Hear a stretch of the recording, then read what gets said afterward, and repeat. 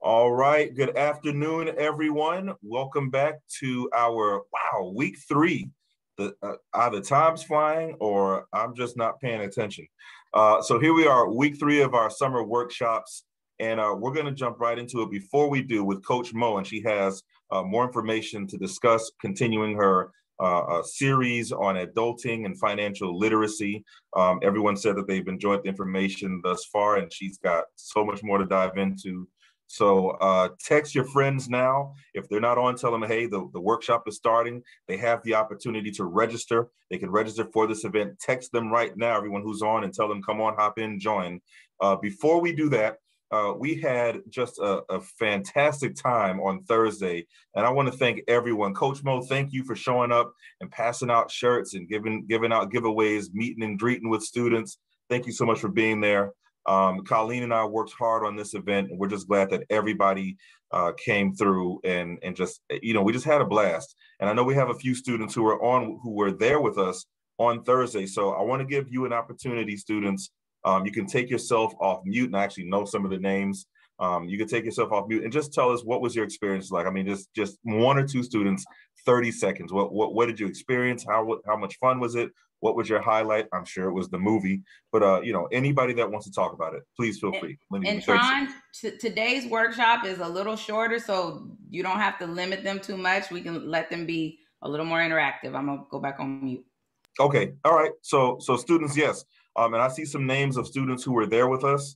So again, if you just want to unmute and tell us how everything went, we're going to do this again, possibly this summer. We're still working on that.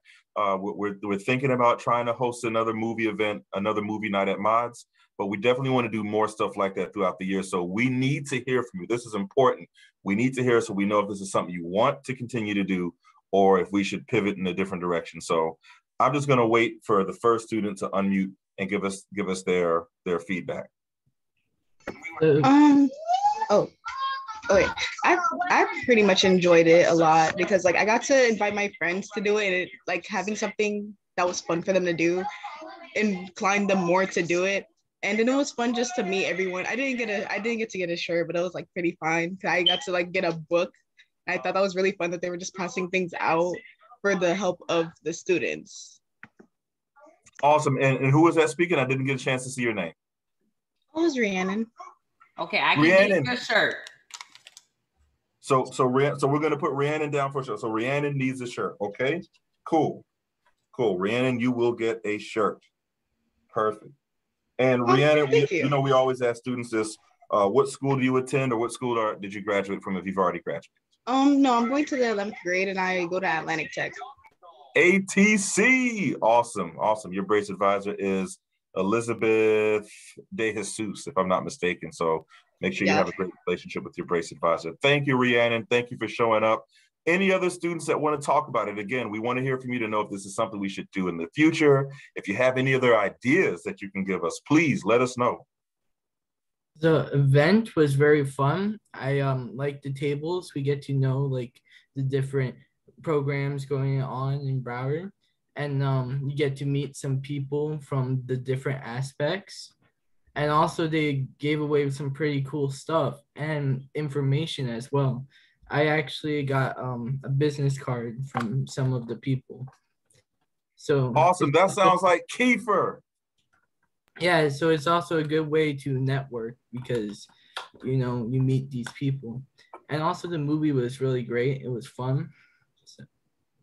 Kiefer, did you get a shirt? No. Okay, I'm gonna get you a shirt. All right, so we gotta get Kiefer a shirt. We'll put your name down, Kiefer. And Kiefer brought his +1. We were so happy to see your mom there, and she looked like she had a fun time too, right, Kiefer? Yeah, she had a fun time. She liked the movie. Awesome. Thank you. All right, I'm going to keep this going. I got one more slot for a student, and then I want to jump into the presentation for the evening or for the night or evening. So one other student. Let's see, who do we have? I see some names of folks who were there, so don't be shy. You guys know this is an open forum. We want to hear from everyone, or at least one other student. Who do we have? Who's going to be the last person to speak? The brave soldier, Jency. Go for it, Jency. Okay, they guys talking about the movie. Yes. Yeah, I did come late and I didn't stay. The movie was great and everything was great for me. All right, so Colleen, we may have to do another one just for Jency because Jency didn't get a chance to experience everything. But thank you very much for the feedback. If anybody else has feedback, please put that in the chat. Put that in the chat. Any feedback you have, any other ideas, any way we can make this better, because we definitely want to do this again. All right. Okay, and for those of you that have questions about the incentives, we'll cover that at the end of our presentation, but just know you're going to receive some emails about our incentives, our monetary incentives, and you'll also receive some text messages probably very soon. But check your emails. We keep telling you this during all of our meetings. Make sure to check your emails. Send those texts out. Make sure that you're following us on Bridge to Life. I've said that enough. It's now time for us to move into, oh, Jency, did you get a shirt, Jency? Did you get a? No. Oh, all right. So Coach Mo, we got another one. Great. All right, it's time for us to turn our minds over to adulting and financial literacy. You've heard her now 3 nights. Obviously, you've heard her now 2 nights. This is her 3rd. Our good friend here from Bridge Life, our good friend here, none other than Mrs. Monique Coach Mo Corker, who is the CEO of Girl Be You, and who's going to deliver her 3rd series here tonight, or the 3rd part of this series regarding adulting and financial literacy. Everybody start taking notes and get ready. Coach Mo, the floor is yours. Thank you so much, Tron. Once again, thank you, Bridge to Life. Thank you, Broward College. Thank you to all of the supporters who are bringing these workshops to you all. They are so, so, so important. When you think about just what you're here for, what your overall life is about, it has to have some type of meaning. And at the end of the day, most people are in it for what? The money. Now, money does not make everything go perfect. So that's another thing that we've talked about, in the beginning of the workshops. Money is not a fix all, but having a good money mindset can be. So tonight we're going to talk about why you need a bank account. We're going to go over what it requires for you to open a bank account. We're going to go over the difference between checking and savings. And then we're going to go over some of these little sayings that you may see floating around. And you're probably like, I have no idea what that really means. I mean, how many of you all have heard of a rain check? Come off mute if you've heard of a rain check. Anyone? Nobody? So we'll go over stuff like that so that you can kind of understand some of these terminology that most people may not even think to remind you, because sometimes it's just out of sight, out of mind. So do you really need a bank account? Yes, the answer is yes. Everyone needs a bank account for a multiple amount of reasons. One, for security. A lot of people have lost money if you leave it in your home or you try to hide it. I have been broken into before, and listen, if I didn't have insurance on a lot of the things in our home, we would have lost a lot of things. But the one thing insurances don't cover is they do not match your dollar for dollar that you may have hidden and tucked away in your house. So another reason why you need a bank account, it's going to help give you one standard place to be able to check your account balances and to just see everything at one point, and you're protected. I wanted to go briefly right here because we talked about this a little bit last week on the difference between credit unions and banks. Now, both banks and credit unions, they do offer pretty much the same amount of products now.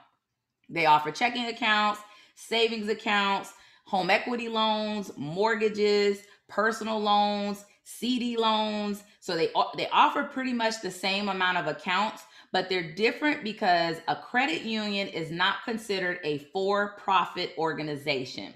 A credit union is not in it for profit. Credit unions are basically managed by their members, and they are regulated by the NCUA, which is the National Credit Union Federation Administration, if I remembered it correctly. And banks are regulated by a lot of other regulators, which are the Federal Reserve Board, the OCC, and there's another one I can't think off the right of my head, the Comptroller of Currency, the FDIC, the Federal Reserve Board. So those are the regulators.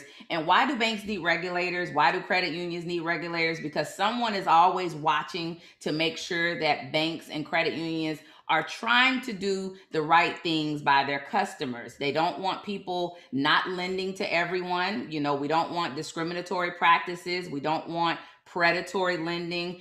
So those are the reasons why banks and credit unions are governed by someone else that regulates them to make sure they're staying on track. The difference also between credit unions and banks, credit unions used to be very particular about their members. If there was a teacher credit union, normally only teachers and family members or someone that is associated with that teacher could become a part of the credit union. Banks, what did I say they are? They're for profit. Anybody can become a bank member. So, you know, there's the difference between the two. Another big difference is credit unions are normally local. Banks are normally very spread out. So let's take a look at, you know, Bank of America, Comerica, Wells Fargo. So I'm sure when you travel, you see those all over the place. But when you look for Teachers Credit Union or I can't even think of some of the other credit unions, but you don't see very many credit unions around. So when you're thinking about what's important for you in a bank or for where your money is, location, right? You want to be able to access going into the bank, because we also talked about what last week?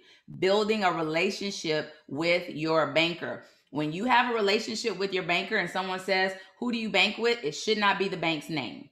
It should be the person that you built that relationship with. Oh, I bank with such and such at such and such bank. That way you know you're building that type of relationship. Here's a typical story we're going to go over, and I want you all to understand this is another reason why you do need a bank account. This happens to so many people, and they do not realize the amount of money that they are actually spending until it's too late. So this person here is Tara's story. This is what is called check cashing services. I know a lot of you all see check cashing stores all over the place. They're everywhere, right? So before she opened a checking account, Tara used to check her weekly cash check, and she was charged $10 every time she cashed her check. She actually got 4 checks every month. So if she's charged $10 and she's paying, getting 4 checks, that's $40 a month. Okay. If you do the math, $40 a month and do that by 12, that's $480 in a year that she paid to just cash her own paycheck.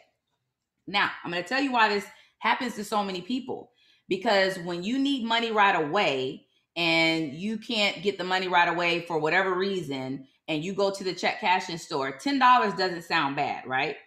So $10 sounds like, oh, it's just $10. But when you actually do the math and you look at that's $480 over a year period, you've got to see that there's a big reason why you need a bank account, because your bank is not going to charge you to cash your paycheck. Okay. So make sure when you get your job, you try to go find a bank account wherever it's closest for you. You want to try not to use check cashing services that are charging you to cash your own paycheck. You worked hard for that paycheck, so you don't want to fall victim to that, okay? And they're everywhere. Trust me, you'll see a cash checking store everywhere on almost every other corner. So what do you need to open a bank account? I just told you need a bank account, so let's talk about what do you need. The first thing you need is to understand whether or not you're responsible.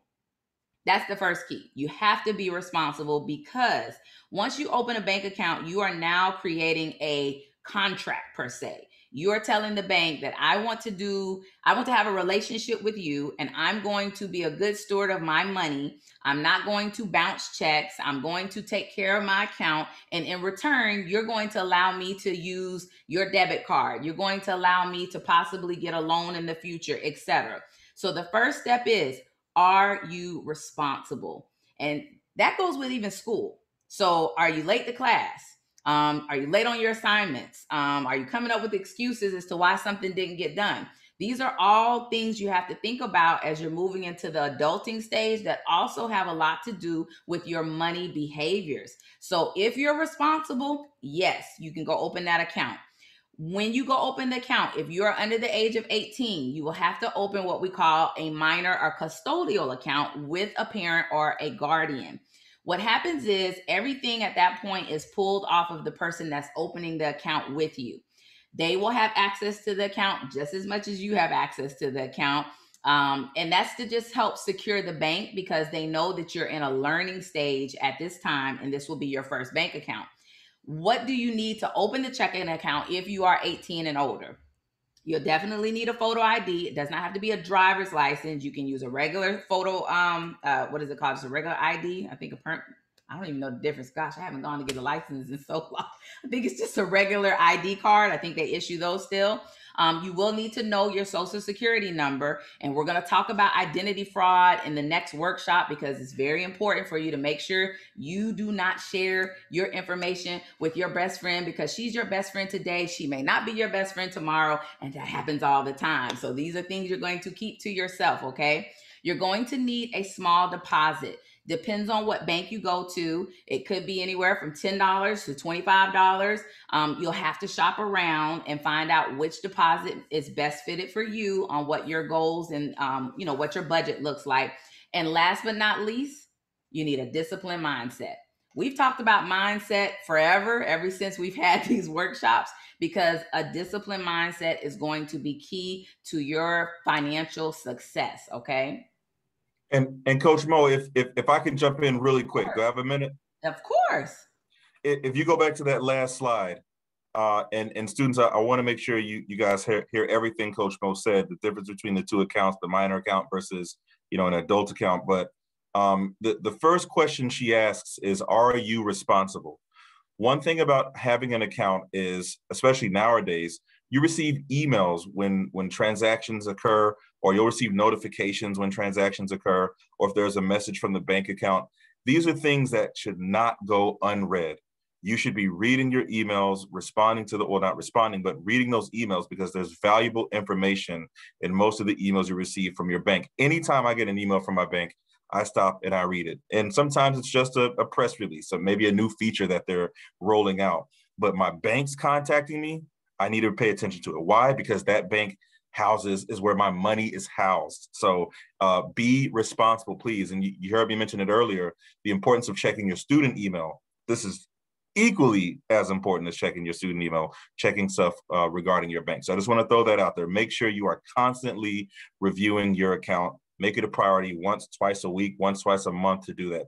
That's a part of adulting. That's a part of being responsible. Just want to throw that out there.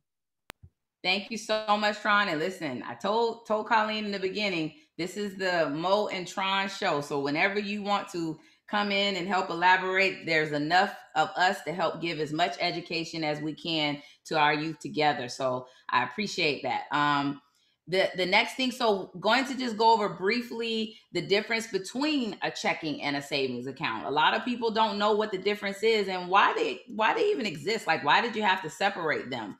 Well, if you remember our cute little young lady way back on the other workshop, she talked about how the banks make money, right? So this is the reason how the banks make money. Your checking account is there to have money go in and out all the time, in and out all the time. It's there to be the transactional account itself. It's not meant to just have money sitting in it and not being used. And checking accounts are normally a lower interest type of account, meaning sometimes there's 0% interest on a checking account because there's so much going on and it costs so much money to allow that checking account to actually do what it needs to do.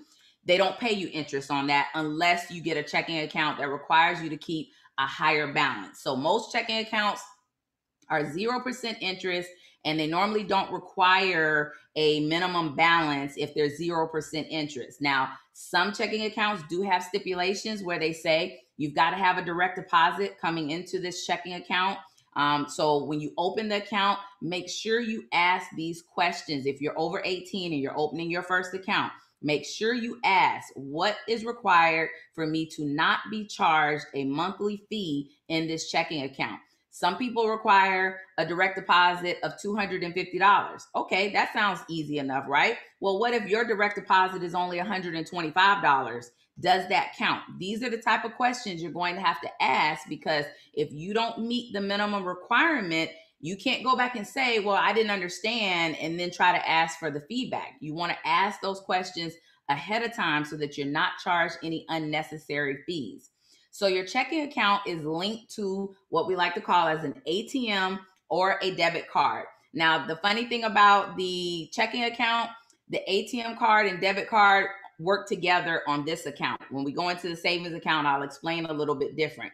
The ATM card does not have the Visa or MasterCard logo on it. Normally your ATM card usually it's just a regular plastic card, and it doesn't have much on there because it's not used in different stores, and it doesn't have the Visa and the MasterCard capability, if that's a good word to say. Your debit card, on the other hand, will have a Visa and MasterCard logo on it, and it can be used almost anywhere that you see the little sign. When you go to the stores, you see we accept Visa, MasterCard, American Express, etc. Okay.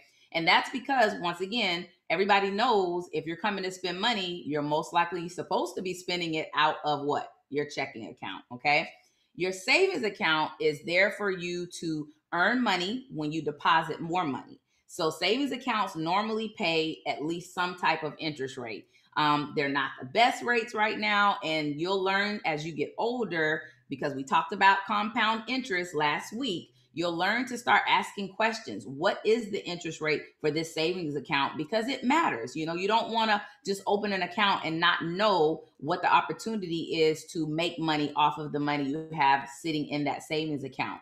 The savings account is not to be used as a transactional account. It's exactly what it's called, savings. So they want you to put money in this account, and you keep the money in that account, and it continues to grow interest.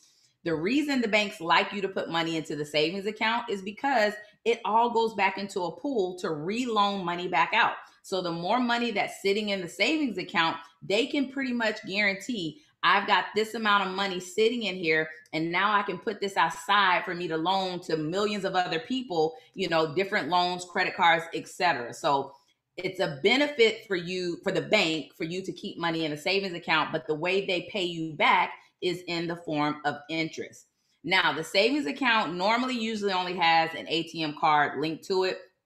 Now that we're in a new day and age, I have seen some special accounts that may have access to a debit card, but you want to be very careful, because a savings account only allows 6 withdrawals. And that's normally pretty much in every institution that I know of.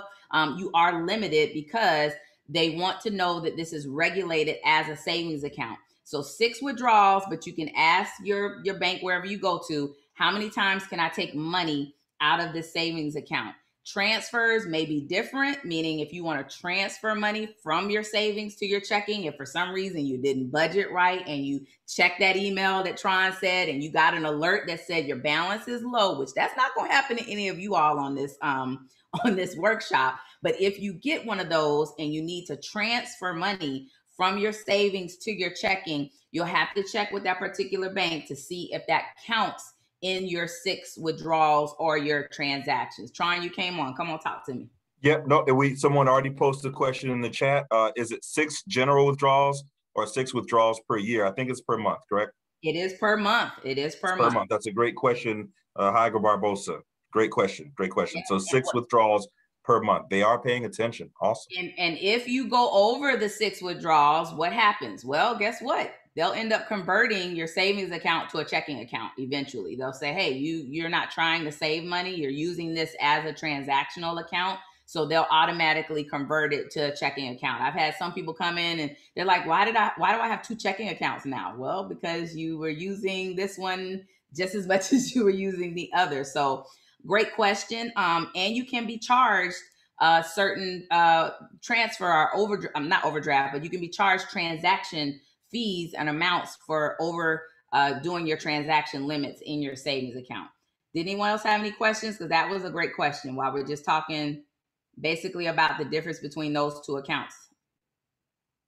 Okay, no? Okay, good. All right, so we're going to go into Try, you can come off mute and look, because I still have to cover this, even though we have probably gone away from checks.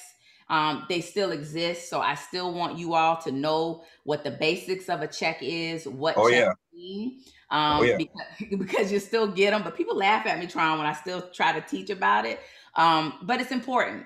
So if you haven't seen a check, I want you all to look at what's on the screen. Everything up into the left-hand corner there is going to be your name. So your name, your address, that's important. So wherever your bank account's name and address has on it, that's what's going to go on the check, okay? If you were writing this check to someone, you would write the check where it says pay to the order of, and you would put their full name there. You don't want to put DC. You don't want to put Coach Mo, even though I'm Coach Mo, unless I have an account where I have a DBA, and that's called doing business as Coach Mo, and I don't, because I don't do business as Coach Mo, would be the only way you'd be able to write like that fiduciary type of name in that pay to order. You always want to write the date that you are writing the check, okay? You do not want to post date a check, okay? I know y'all might have heard of that before. So someone says, can I post date the check to you? Meaning, I don't want you to cash the check until a couple of days later. No, that doesn't work. You never give somebody a check if you don't have the money in your account. Your check number, that's pretty standard. Now, two important parts on this check that are really, really, really important. And I want you all to come off mute because I want to see who knows the difference. Which one means the amount of the check? Is it the box with the dollar sign, or is it the one with the line that says dollars? Come off mute if you know the answer. Which one takes priority? The number where you write the numbers into the dollar sign where it says amount of check, or where you write the amount of the check that's written? You all can guess. The written one? Oh my goodness, who was that? That was me. What's I can't see your name, Queen. I'm sorry. It's Rayanne. Rayanne. So how did you know that? Did you just guess, or you just knew that? I kind of guessed, but at the same time, I just assumed that it was the written one, because just in case someone writes the wrong number in the box and they write the right number in like the written amount, that would kind of take priority over a mistake. It definitely would. So great job. Yes. I have seen this happen where people make mistakes, and, they've written, $500 in the dollar amount, but the check is for $50, and people come in the bank saying, Mo, I want to cash this check. I'm supposed to get $500. No, we go by the written legal line, because the written legal line is what takes priority. So what does that mean to you? You have to be careful too. So if you ever get into a place where you're writing a check to someone and you write $50 in the check, but you don't know how to write $50 out in the legal line, and you write $55 or $5,500 or whatever mistake you can make, just know that that written legal line is what takes priority when it's being cashed by the bank, okay? Now, the line where it says memo, you can always put a little note there. This is for babysitting, or this is for a loan, whatever you want to put there. That's very important, because sometimes if you ever, need to go to court, or you need to show proof of something that you paid, you can show that that's what you basically wrote the check for. And the last most important part on the check is what? The signature. You will be surprised how many people have come to the bank where someone's giving them a check and they want to cash it, and the person forgot to sign the check. So yeah. And you, as you're receiving a check, if you ever receive a check, what do you need to look for? A signature. And we're going to get into a paycheck a little later, so we can look at that as well. But some of you all may get jobs where people may write you a check from their business account, and the check is still going to look just like this. So when you get that check, now hey, boss man, you didn't sign my check before you take the check. The weekend comes around and you can't get paid. So now you know what to look for when you're looking at the check. And Tron, did you want to add anything? Yep. So at the bottom, you see routing and account numbers. And I just want students to know, checks are still viable options. There are companies that still use checks. A lot of renting, leasing offices They may not require a check up front. In certain cases, they can require a check or a money order, when you first lease your apartment, or sorry, when you sign a lease. But the routing number is really important here as well, because I'm one who always forgets my account number.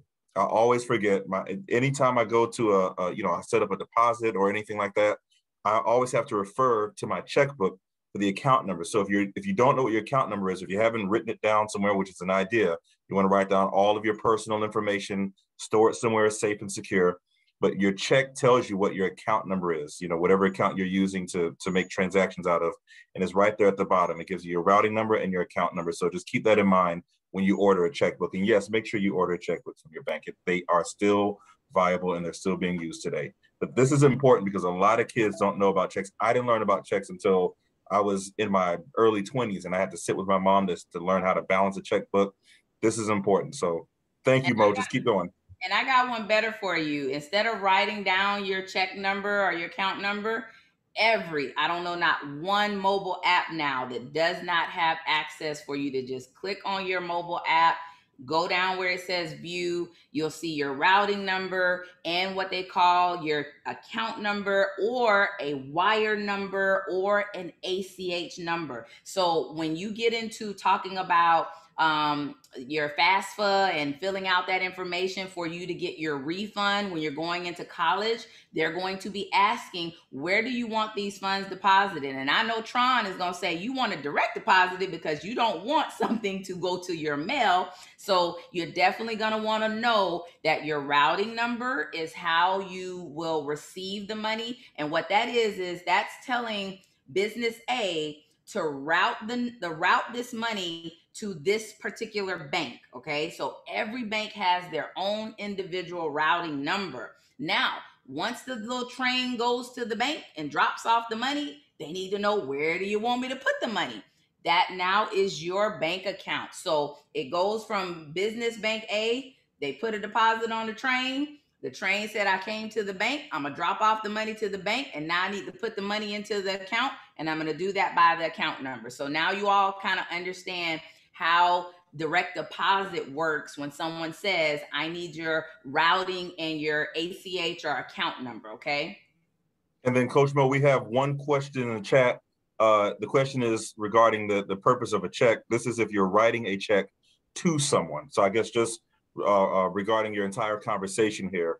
And I think the simple answer to that is yes, but just understanding what a check looks like and the different meanings to all of the fields and areas on a check, Chad, that's really what Coach Mo is referring to. But Chad, did that answer your question?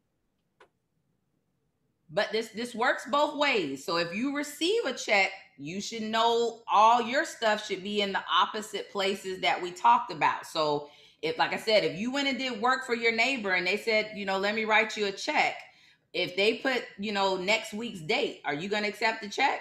No. You're going to be like, hey, I need the check dated today of the day of the service that you're paying me for. If they wrote the name wrong and spelt your name wrong and your ID says this name, you're going to need another check, because, the banks are normally pretty lenient if it's something that's like a one-off. But if it's a totally different spelling, I can't even think something, but if it's a totally different spelling than what your ID says and it doesn't look normal to it might have been just a one letter off, they're not going to allow you to cash the check. Same thing with the dollar amount. And the reason that's important is because now I want y'all to look at the back of the check. It's very important to look at the back of the check. And I like to tell you this because when you get a check, what do you need to do with it? What do you do with the check when you get it? Well, the first thing you want to do is don't sign your check unless you're at the bank and you're ready to deposit the check. This is a mistake that a lot of people make. They get a check and they endorse it right away. Why is this dangerous? Well, because you basically endorsed and said that I'm ready to cash the check. Here's my signature saying this is my check and I want to go ahead and cash it. But guess what? Anybody, you lose the check, who has access to your signature now?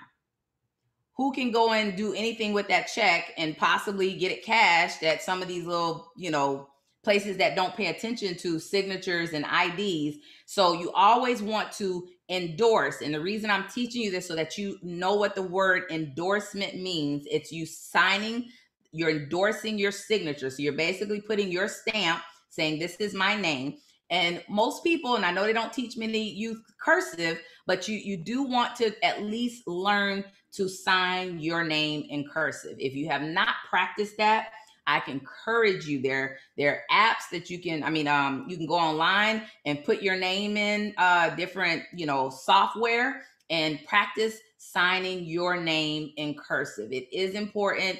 Cursive is technically a signature. So print, a lot of people print, but that's not technically a signature. So on the back of the check, you'll always endorse. If for some reason they wrote the check to Monique and they forgot the E on the end of my name, I would sign twice on the back of this check. I'd write out my name, Monique, with an E. And I'd also say, in this case, I'm also the wrong Monique, which is the Moniqu without the E. So the bank would work with you if for some reason, like I said, the name on the pay to order is wrong. The rest of the parts of the back of the check don't really apply to you too much. They're more for the banks when we run the checks through the reader systems, etc. So unless you're going to work for the bank, I'm not going to go too much into that. Tron, did you want to add something? Yeah, no, I got a message here. It says never, ever sign a blank check. Oh yeah. Never. Mo, can you speak to that for a second? Oh, well, first of all, unless you got multiple dollars in, hey, yeah, no. I want each and every one of you all to get to where you got that mindset that you can have blank checks, but yeah, no, you never want to sign a blank check because anyone can fill out the dollar amount. And guess what? It has happened where people have been able to cash checks because some banks let checks overdraft people's accounts. So you could be like, I only gave them $300 and, I didn't have the $300. How did they get to cash the check? Oh, well, some banks will overdraft your account. So when you thought you had the $300 and the person held the check for a month, and I'm so sorry, I'm going to put a note in here. I have not worked in the bank for a while, but banks are stale dated. Checks do get stale dated, and I do believe it's 90 days from the date that you write the check. But some people hold checks. For example, my husband, he can get a check. He's not rushing to go cash the check right away, but you've got some people who go and cash a check right away. So whenever you write the check, you just have to make sure you have that money in there. No matter if a week or two has gone by, that person is still guaranteed to get the money that you told them they could have. Tron, did you want to add anything else? Nope. No, we're good to go. I think you covered that. Yeah, don't sign a blank check because anybody can put any amount of money there and then it's coming out of your account. Don't sign blank checks, period. Yeah, definitely not. So we also talked about credit cards basically, and why do you need a bank account? Well, because the best place, in my opinion, is to get credit cards from financial institutions. Now, you can get store cards and all those other little, cards that have like a 28% interest rate, which of course Coach Mo is not encouraging you to do. You definitely want to try to get a card from your financial institution. And we talked about a credit card, but I'm going to go over it a little bit more. So a credit card is just a piece of plastic that the bank or whoever the form of the lender says, I trust you. You and I have a relationship, so I trust you, and I'm going to let you borrow, let's say $500, okay? Now, you borrow this $500, you have a card, there's no cash attached to this credit card, but we'll talk about how you can get cash, even though you're not going to do that option.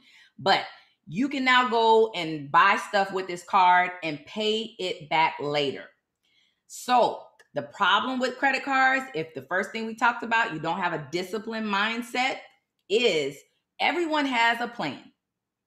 But if you don't plan and budget or have a plan with a spending plan, credit cards can truly become a disadvantage to you as quickly as like in a second, okay? Because you go and pay $300 on this card to buy whatever. Whatever you bought, I guarantee you wore it, you used it, you ate it, you whatever. You've done whatever you wanted to do with the merchandise that you bought, but now you still owe the bank. Remember, we became friends. So you still owe me, even though now it's out of sight, out of mind, the item or merchandise or the service that you paid for. So now you still have to pay me back the money plus interest if you don't pay it off within 30 days. So if you borrowed $300 and you go past 30 days, you now owe the bank 30 days worth of interest on the $300 that you borrowed. So I like to give people this example when I think about a credit card. If you went to the store and you saw a bag of chips that cost $3, okay, and then you saw a bag of chips that cost $10, once again, which bag of chips do you want to eat? The $3 bag, right? However, if you said, I'm going to put this on my credit card, you're going to eat the chips and sometimes most likely end up paying $10 for a bag of chips unless you're disciplined to pay off the balance of that card within the 30 days of you using the card or actually doing the transaction, okay? So credit cards are good for you. You should get them from your bank, but only if you're disciplined. And that's another reason why you do need a bank account, because as your checking account grows, your savings account grows, you're showing the bank that I'm responsible and I have a good amount of history in my checking and savings account. So I'd now like to deepen my relationship and apply for some type of credit with you, okay? So the difference, of course, between the debit card and the credit card and even a money card, or what do they call it? I don't use those, so I don't really remember. They're like the prepaid cards. That's what they're called. I'm sorry. So prepaid cards. But guess what? Prepaid cards are not bad. So a prepaid card, and someone told me this and I thought it was pretty genius. I have an iPhone, okay? And I hate when I do subscriptions on my iPhone and I completely forget that, I did a 3-day trial for something and then all of a sudden $9.99 comes out my account. I'm like, wait a minute, where did that come from? But like Tron said, I get an alert. So I'm looking to see. The problem with that is I didn't budget because I did a 3-day trial and I completely forgot to cancel the subscription. And now I got a $9.99 charge coming out of my account. The reason I'm saying the prepaid card is a good thing because you can tie your Apple ID to prepaid cards, which are just a better way to make sure that you don't overdo it when it comes to subscriptions and things that are not easy to track.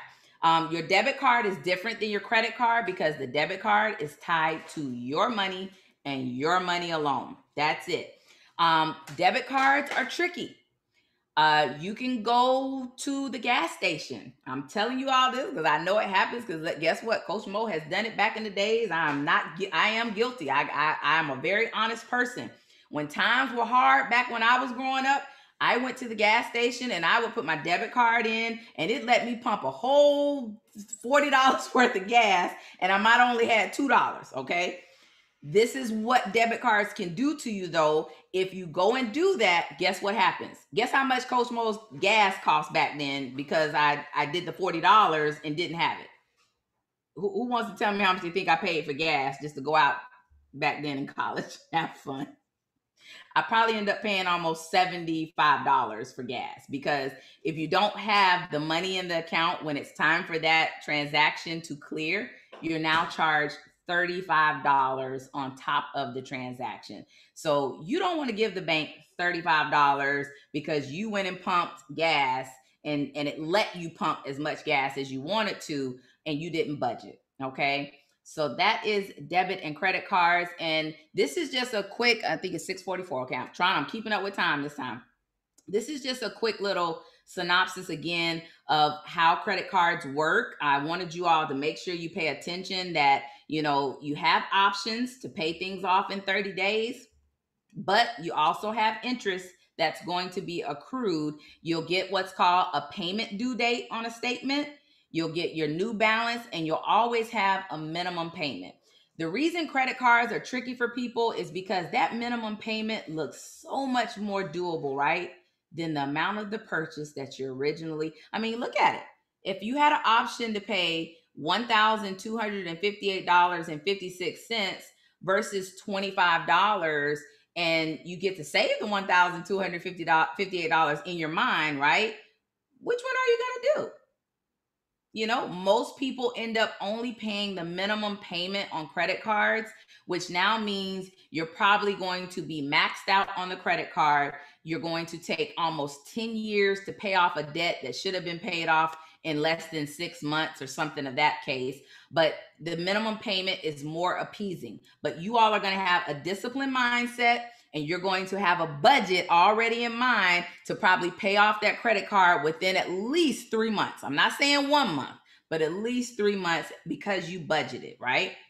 So I want to move really quickly because I thought this was really important. And Tron, I want you to come out because this is fun for us to look at. You know, I had some kids say, you know, well, what is 90 days same as cash? Like, what does that really what does that really mean? I see it all over the place. So what does 90 days same as cash mean? Does anybody want to come off mute and tell me or take a guess at what they think 90 days same as cash means? No, I don't got any brave ones. I can answer it, but I want to hear from a student. They may not want to. Can I guess? Yeah, go ahead. Go for it. You said 90 days. Same. Is it something like you don't pay for something, for like a trial or something? 90-day trial. It's kind of like that, but you know why this is important? Is that Brandon? No, it's Chad. Oh, Chad. Do you know why this is important? Because I know you all have seen this before, right? I know if you've gone to different stores, they promote this 90 days same as cash, advertisement. So what it is it's a ploy basically to say, we're going to give you 90 days to pay us back. Okay. So they're letting you borrow $300 for 90 days. As long as you pay. Well, Tron, I'm sorry. You were going to answer it. Well, I wasn't going to get into the details of it, but I was just going to say, go on ahead. I'll give you my answer when you're done. So they're basically telling you, if you pay us back in 90 days, we're not going to charge you any interest. What they bank on is the mistake of you hitting that 91st day. And there are statistics that show majority of people who fall for this 90 days same as cash will hit the 91st day, and your interest is going to be out of the roof for something that you thought was supposed to be quick and over and done with. So I'm gonna let Tron go ahead. What were you gonna add? Thank you, Coach Mo. So if it seems too good to be true, then it probably is. And students, there are tons of offers like this, whether it's at a store, whether it's a furniture store letting you loan, that's loaning you something, or whether it's a bank. Stay away from these ploys. That's exactly what they are. It's a ploy, it's a trick, because like Coach Mo said, they're banking on you, and most people fall for it. Look, I've fallen for it from I think it was the last time I had cable, which I'm not even ashamed to admit. I haven't had cable since like 2009, 2008. And I said, I'm done with this cable industry. I'm done with it. It's a monopoly, whatever. But one thing that I got enrolled into was your first 6 months are at a discounted low rate of, $25 a month. After that, and then they had it in really small fine print, your monthly cable fee is going to be $215, something like that. So I remember I signed up and I was like, you know what, I'm going to try this 6-month thing, see how that goes. And then I'll decide if I want to renew or not. Well, I didn't read where it said it was going to auto renew. I didn't read where it said after 6 months, I'm going to be charged $250. This is kind of similar to that, where if you're not careful in that 90-day window or whatever the time frame is, once you cross that next, once you move into that next day, now you're getting hit with a ton of interest. Your interest rate is going through the roof, and it's not anything that they're spelling out in front of you, but they give you just enough information on the flyer or whatever you're reading to bait you in. So I was just going to say, avoid it at all costs. In most cases, in my opinion, this is my opinion now, these things are too good to be true, and I avoid it. Listen, so we're moving over to the next picture because Tron said something that I want to make sure you all understand. As you're going to be eventually in your adulting stage, you will be entering contracts. when you sign something, when you sign to get a bank account, when you sign for a credit card, when you sign for a car, when you go get a cell phone, anything that you have put your what? Endorsement on, which is your signature, whether it's electronically signed or if you sign via handwritten signature, it's a contract, which means what? You are going to be held accountable to whatever it is. So if you didn't read the fine print, and let me tell you, there are pages and pages of things that people just do not read. And the person who's going to point it out to you that you didn't read it knows it's there. Let me say that one more time.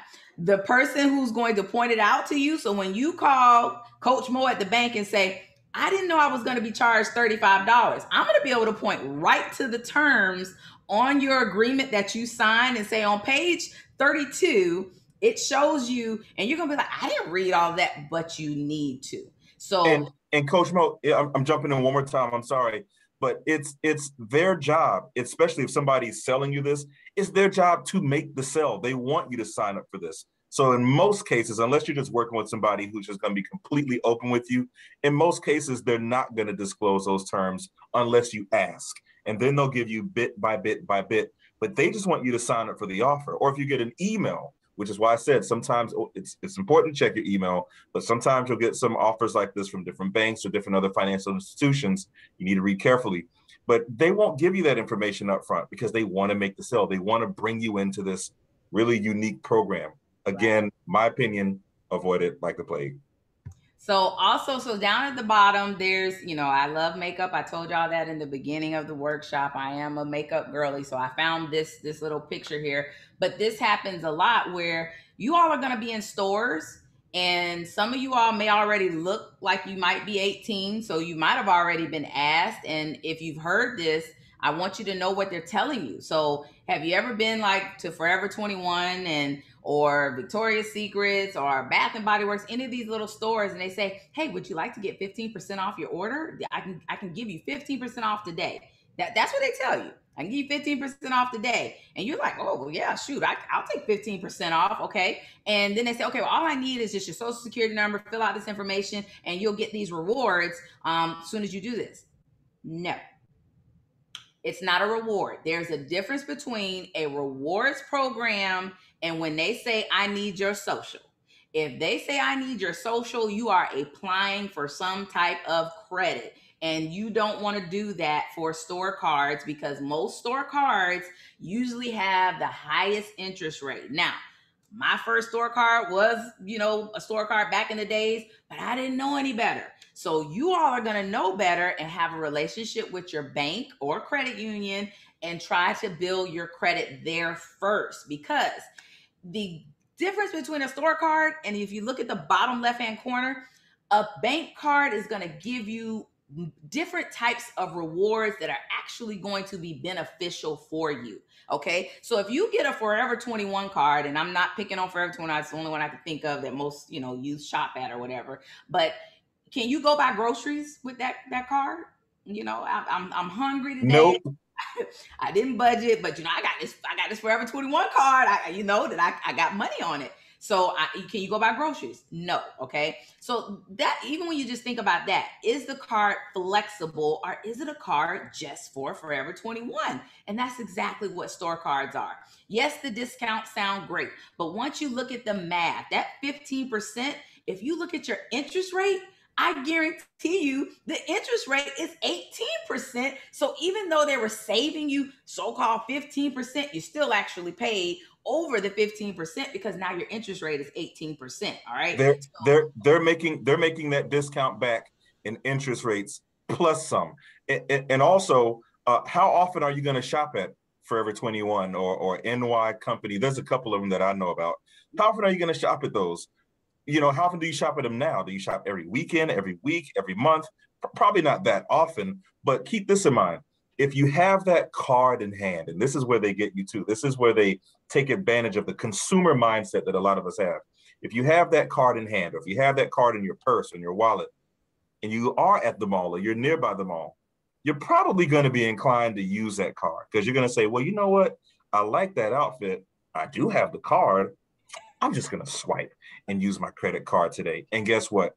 You'll continue swiping and swiping and swiping until you've maxed out the card. Then they have you right where they want you, because you have to pay that card off. If you don't pay it off, it goes into collections, and that's just going to balloon into something even bigger. So, like Coach Mo said, and trying to get even worse with the store cards, because after you swipe so much, eventually they could close your card. They can close the card. You'll end up with a balance on the card and not even ever be able to use the card again, but it still hurts. And next week, my colleague, I won't be with you all next week. I'm going to Dubai. So next week, my colleagues are going to be coming on here talking to you about credit, and they're going to explain the difference between when you're, at capacity with your cards. But it's important to know that those store cards have maxes. They have different regulations and rules of how they manage their cards. But I want you to see really quick, because it's 656. The last on the bottom left, you see where it says 3% cash back, okay? In the category of your choice, 2% at grocery stores and wholesale clubs, and 1% on all other purchases. Now, I just pulled this from one bank and just gave you an example, but this is the benefit of having a relationship in a bank account and getting a credit card with your bank, because it's great to know that if I go and spend gas on my credit card and I already budgeted, because remember, you're not just going and swiping a card and saying I'm getting $30 worth of gas and you didn't already budget for $30 worth of gas. So when you use the credit card and you say, I want to get 3% back on my $30 purchase, you're really going to get 3% back, because you're going to pay that gas off right away. You're going to transfer because you already budgeted it, right? So the benefits are the bank cards can be used anywhere. So that same outfit that you want at Forever 21, and if you're hungry at the same time when you leave out of Forever 21, at least you could get both purchases and get cash back when you're disciplined and using those credit cards. So I'm going to stop right there because it's 6:57.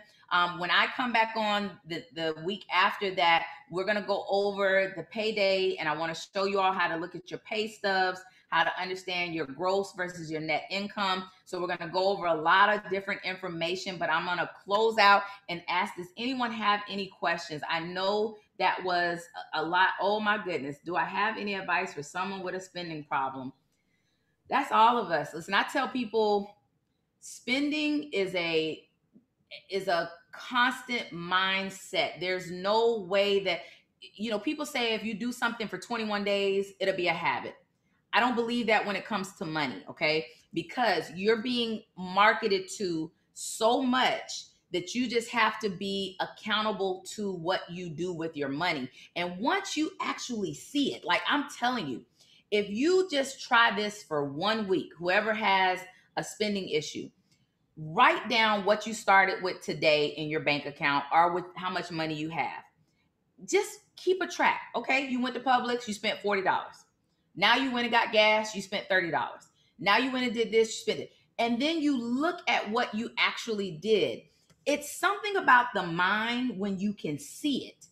But see, when you swipe and you keep swiping and you keep swiping, it's totally a different feeling because it's out of sight, out of mind. You're not keeping track of really how much you're spending. So anyone that has what I like to say, triggers when it comes to overspending, because it's not I like to be very careful when we say they're bad things. Remember, we've built money relationships, okay? So some of us are connected to spending means worth, okay? Or spending means that I made it, or spending means I can show people that I've achieved something in life. So it all has to do with your mind. So when you think about why am I spending, I went and bought so many Louis Vuitton shoes and all of them hurt my feet. It was the worst investment I could have ever done when I was making good money. And it was because Coach Mo didn't know her worth. I didn't understand. I don't need a red bottom to walk into a building and show that I am the queen bee. I don't need that. I am enough. So I had to, deal with those mindset issues. So all of you all are going to have your own, separate individual talks with yourself in regards to your money relationship. But the goal is, what's going to make you money happy. And it's not spending and then worrying why you spent afterwards. So you have to find out what that trigger is to try to combat the spending. I hope I kind of answered that. Coach Mo, I'm going to add to that, and then I'm going to address a question we have in the chat. So 2 things. Number 1, consider these 2 words: appreciation versus depreciation. For example, as soon as you buy a car and you drive that car off the lot, immediately the value of that car begins to drop because you're starting to wear and tear the tires. You're starting to use oil. The engine's starting to run. You're constantly depreciating the value of a vehicle when you buy it. But yet you have some folks who put a lot of worth and a lot of money into their vehicles. Having a nice vehicle is a good thing, but having a vehicle that gets you from point A to point B, it's sturdy, it's strong, it works, it's more important. You don't have to spend a lot of money on a vehicle when in a few years you're going to probably get another one, whether it's used or new. Same thing goes with clothes and just general shopping. A lot of people spend a lot of money on it that they don't have. If you have the money to spend, go for it. But just consider clothing, cars, all of those kinds of things, they depreciate. Things that appreciate, savings, adding, when the bank pays you for your keeping your money in their location, money markets, CDs, investing, those things appreciate. Heck, I'll go a step further. Your education, going to college and earning that certificate or degree, diploma, whatever it is, eventually you should be able to make money off of that. Investing in yourself appreciates. So appreciation versus finding ways, Tron, for something to pay for what you want. That's a whole different mindset. See, Tron, you probably came from me. Like, I wanted the car first and was like, okay, I'll go get a job. I ended up working for the car. I'm teaching my son even right now, and I give that as an example. We're going to get his first condo. It's taken a lot to make him understand, but listen, you get a condo, you rent out that bedroom. Whoever's renting that bedroom will now do what? Pay for your car payment. Like, that's how you really change the game. So before you rush into wanting to buy a car, think about, can you buy a condo? Can you buy a townhome? If you've been working for 2 years and you have a 2-year history and your credit is decent when you turn 18, 19, or 20, that's where you should be starting. How can you get an asset to pay for your liability? And I'm going to add to one. So spot on. We have to change our mindset when it comes to how we approach our money. And Coach Mo, you led with that your first night of our workshop, of our adulting and our financial literacy workshop. So you just set the stage for all of these conversations. Also, like, I'm going back to what Coach Mo said. When you look at how much you spend, it truly changes the way you spend in the future, or at least it should. And I'll give you a perfect example. There was a time in my life where I was fiscally irresponsible. I mean, anytime I went somewhere, I bought stuff for friends, whatever it was. And then I remember one month years ago, I looked at my bank app and I looked at all of the items and the stores and the places I went and spent money. And I said, well, how much money am I getting in the account versus what's going out of the account? And I just stopped and said, this is ridiculous. I'm blowing my money. So when you look at when you look at your budget, when you look how much you spend, that should affect you as well. But Coach Mo hit the nail on the head. It's all about how we approach our money mindset. One question I see we have in the chat, let's get to that and then we'll wrap up. Would you recommend having a credit card or a debit card? Which one do you think is more valuable, more meaningful? As you get older, my suggestion is credit is good to have if you know how to play the credit game. Debit cards, they don't bring the same benefit as a credit card. And this took me a long time myself, Tron, because I would wonder why the people would come in the bank and I'd pull up their accounts and they'd have all this money. And I'd be like, you need a debit card. I don't want a debit card. I'd be like, but you need a debit card because the bank told me that you need a debit card. So I'm trying to get you to get a debit card. I started to see there's different ways to using your money. And like I said, with those cash rewards, people who become money savvy will learn how to navigate with credit versus the debit card. But as you're starting out, I do suggest you start with the debit card.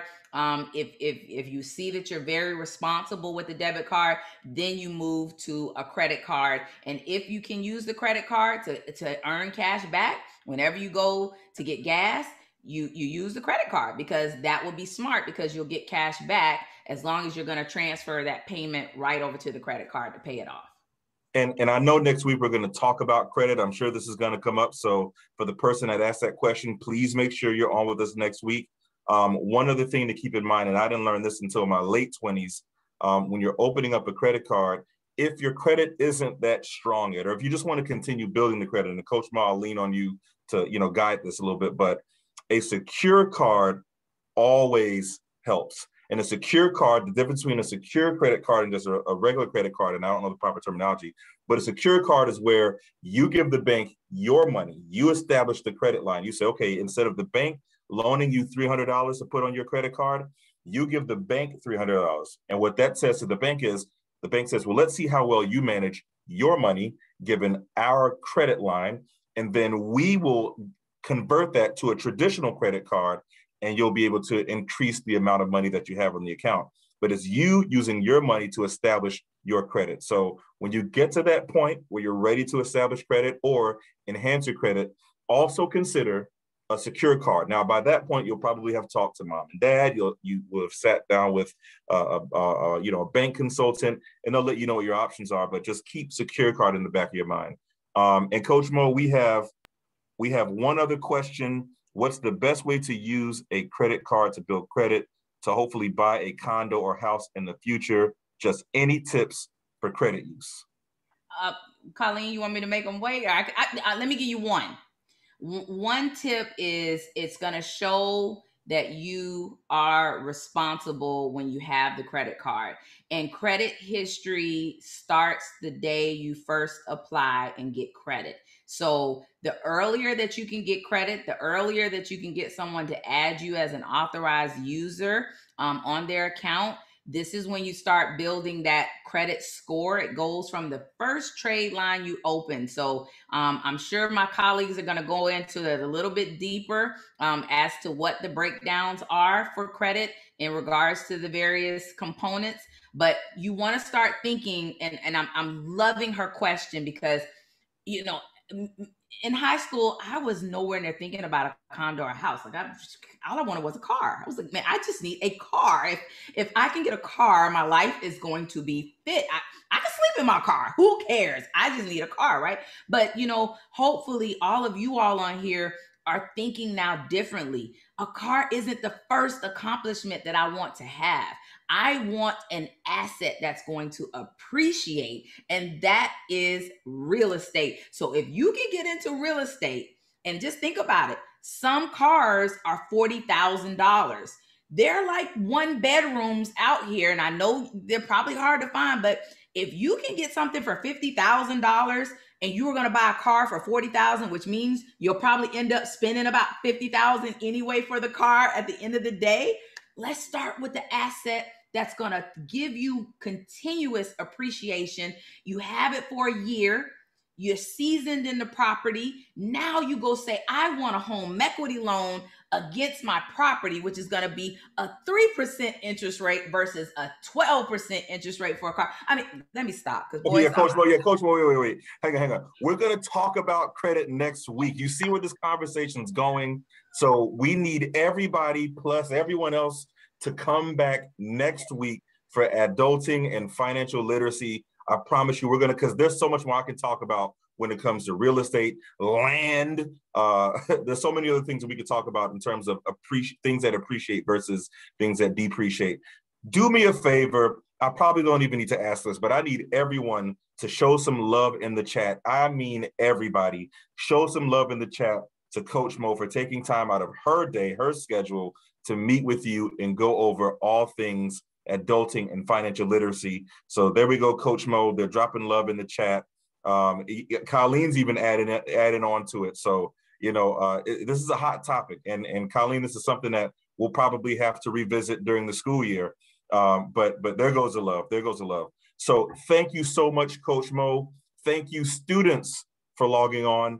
I'm just going to hit this for 10 seconds. we put the forms to the incentives in the chat. I'm pretty sure most of you saw that. We can drop that in the chat right before we go. We'll do that one more time. But thank you again. Next week, Adulting and Financial Literacy, same time next week, right here. Sign up, get more of your friends to sign up, and pass this information along. And Colleen's dropping the incentive forms in the chat as we speak. Make sure to click on them now so you can open up a tab and fill those forms out as you need to. Save them as your favorites, whatever. And then I think, is it this Thursday or next Thursday, Colleen? I should know the schedule. Our scholarship, yes. Next Thursday is the next scholarship.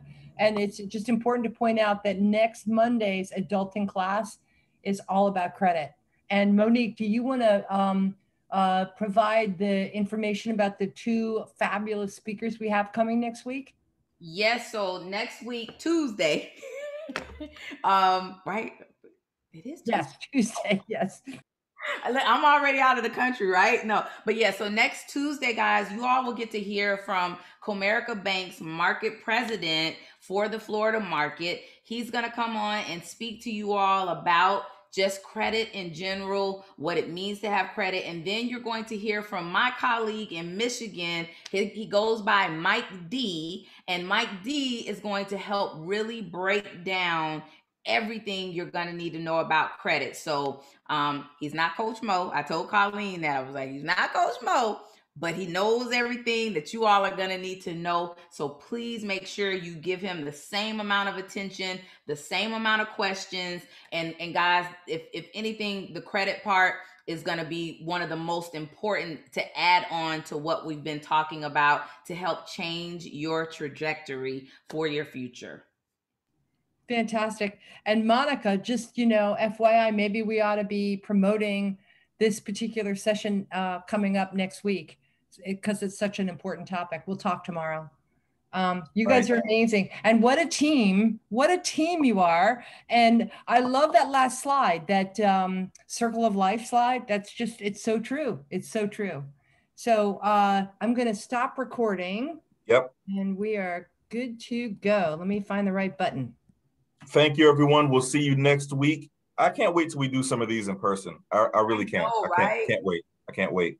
Students, thank you. Thank you, guys. We'll see you next week. Oh, and we're doing another financial aid presentation this Friday. I'll be leading that. So if anyone has questions about their FAFSA, about general financial aid information more so than anything, but also just ways of saving in college, I'm going to go over a lot of that stuff and even talk about some things that I didn't get to last Friday. Oh, yeah, there's more. So we'll see you Friday for those that are coming. We'll see you next week. Thanks again, Coach Mo, Colleen, my partner in crime. Thank you for all you do behind the scenes, and just in general. And students, thank you for taking time out of your day to join us. Enjoy your summer. We'll see you Friday, or we'll see you next week.